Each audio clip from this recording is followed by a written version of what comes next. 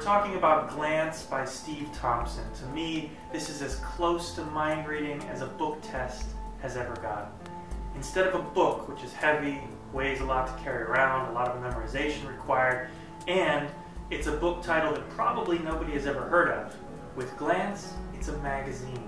It's whatever brand of magazine is popular in your area. They can check the date on it, it's a brand magazine, they can look through it, and there are no weird instructions. No, turn to page 37 in your book, count down to the 8th line, think of the first word, run your finger down the page. None of that stuff. You just hand them a magazine and you say, flip through it. When you're satisfied, it's what it appears to be. Think of any word.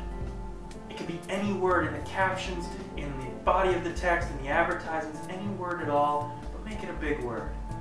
And from there, you're rolling and you've got it.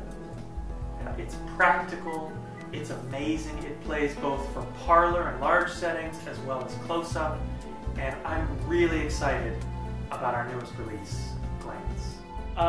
We're going to try a little bit of mind reading. If I were to ask you to think of a word, you might think that I was able to influence you somehow by the words I'm saying or things I've subjected you to before, something like that.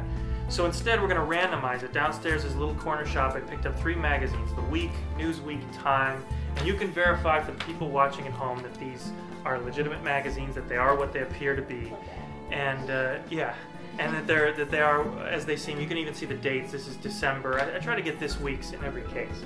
What you're going to do is this. You're going to take the magazines, and I'm going to turn away from you, and I'll ask you to just pick any one that you like. Then I want you to flip through it, make sure it is what it appears to be, and then go to any page, magazine, advertisement, an article, a caption, anything you want, and think of any word. Make it a big word, like many syllables, many letters, something interesting for the people watching at home.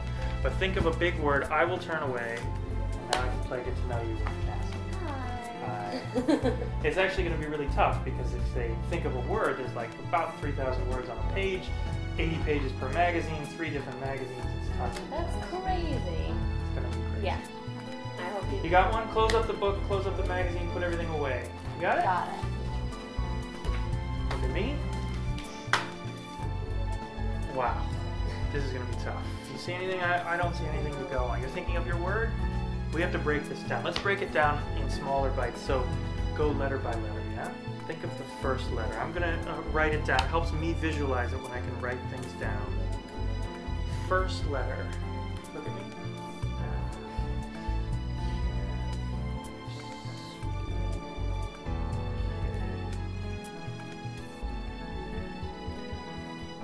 I'm not sure if this is right. What was the first letter you were thinking of? I. Interesting. Okay, maybe I am on the right track here. Think of the second letter. Just the second letter. Forget the word for a moment.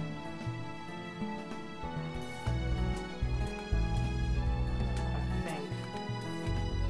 Did you, by any chance, think of the second letter? N. So we're on the right track so far. Think of the whole thing. We'll go for everything right now for them at home. I have terrible memory.